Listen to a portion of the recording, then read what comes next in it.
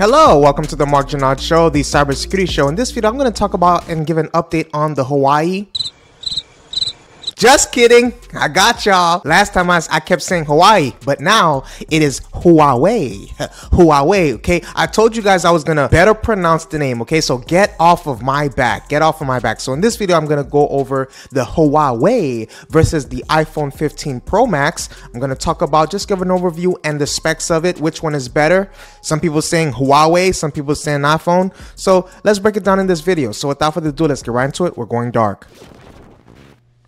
So Huawei announced its latest phone, the Pura 70 range, and there are plenty of updates and improvements. Now, one of the improvements is the really liked retractable or loved retractable zoom lens, but the company also introduced a key communications feature, which is the Satellite Plus, which allow images to be sent by satellite when there's no cellular connectivity. Take that, iPhone! This is a first for a regular phone and follows, on from last fall's announcement of the Huawei Mate 60 Pro, which was also a world first. In that case, the first to enable satellite phone calls. The capability is also on the new Huawei Pura 70 Ultra. The new model's image sending feature is also pitched as something for use in emergency. When you're in a place with no cellular connectivity, to send images via satellite with its limited bandwidth, the files are heavily compressed, which can lead to distortion or blurring of the picture. Hence, the emphasis that this feature is for emergency usage only. To use it fully, the sending and receiving phones require a particular app called Changliang. So if the phone to which you're sending the message doesn't have it, then as Huawei's Bruce Lee explains, the recipient will see only a regular text message. Even so, this is a very big step forward and highly valuable if, for example, it can show your location in a way that makes it easier for emergency services to pinpoint you. Other details so far revealed as spotted by Huawei Central include the fact that you can edit a message after it's been sent. Take that, iPhone. Take that. Take that, iPhone. It also explains Huawei Pura 70 Ultra also supports wireless communication with the help of an advanced fusion, which is the Ling Z antenna, the Ling Z network, and the Ling Z AI algorithm, for a better, stable, and strong communication experience under weak signal conditions.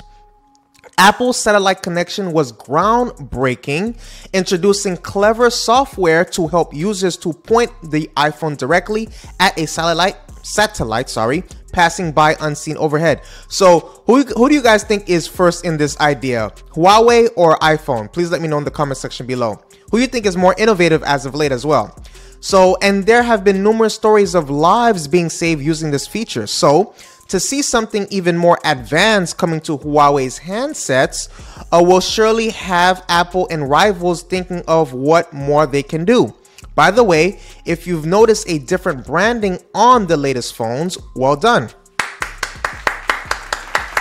Come on, Peter, put somebody bound down. The Pura 7 is the direct sequel to last year's P60. This fall, we may see if Huawei brands its M series phones with a new name. There's no word yet on what this might be. The satellite connectivity is a major step forward in the Huawei Pura 70 Ultra, but it's far from the only one. In fact, the headline grabbing update touched on at the top of this, at the beginning, like what I just spoke about, is the camera with its zoom lens mechanism. Even without the satellite feature, this would be enough to make the new phone an original for several reasons. First, the main camera has a 1-inch sensor, a size that would not look out of place in a dedicated digital SLR camera. That camera has a variable aperture, something which Huawei has done before, but is another sign of photographic versatility, and the retractable mechanism is what makes such a huge sensor viable. Please take a moment to hit the subscribe button and the like button.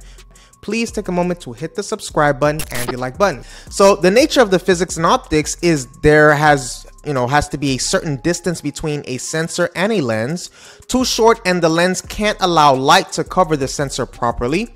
With such a big sensor, a greater length is needed, and the mechanical movement allows the sensor and lens to be suitably distanced.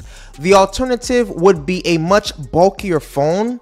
Each time you snap a photo on this 50 megapixel main sensor, the lens will move out. And Huawei says the mechanism has been tested for 300,000 retractions.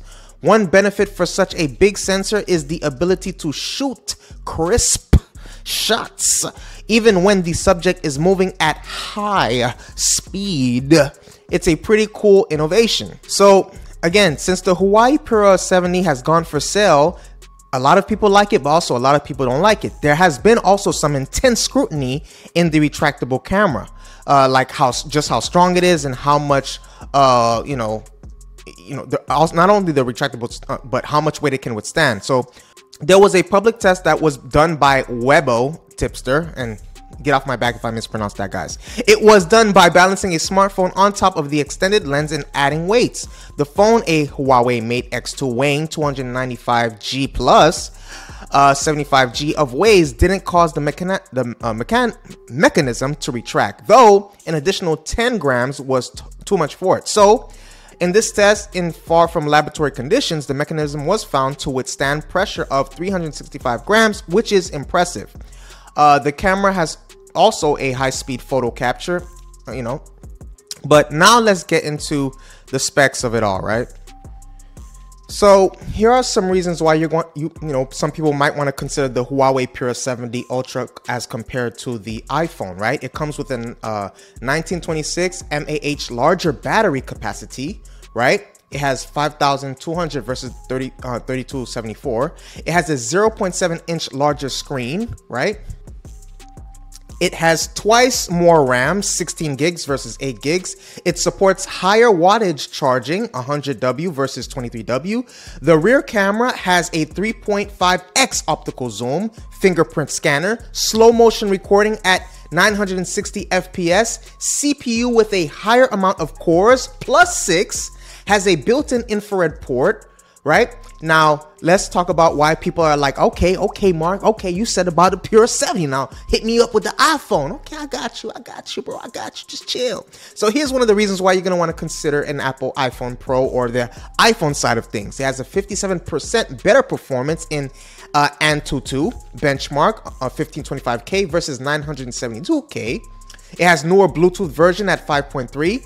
It has more energy efficient CPU, which is the Apple A17 Pro. It has a 2.1x faster in single core Geekbench 6 test, 2,920 and 1421 points. It supports Dolby Atmos sound technology, so that thing better in that quality of the sound reportedly. It weighs less, 39 grams less than the Huawei, and it's ready for eSIM technology. In regards to connectivity, they're kind of similar, right? They are both they're compatible with 3G, 4G, 5G, and they both have Wi-Fi capabilities as far as Wi-Fi hotspot. However, I will say that it appears, okay, and don't come at me now, because there's a lot of like loyal Huawei users. They're saying it's better than iPhone. You know what I'm saying? They out here fighting with it. But it appears, guys, that one advantage, that the iPhone has over the Huawei is it has Wi-Fi 6E, right? It has Wi-Fi 6E, and the Huawei Pura 70 does not have that. So that is one leg up. I don't know. I mean, I'm just saying, okay?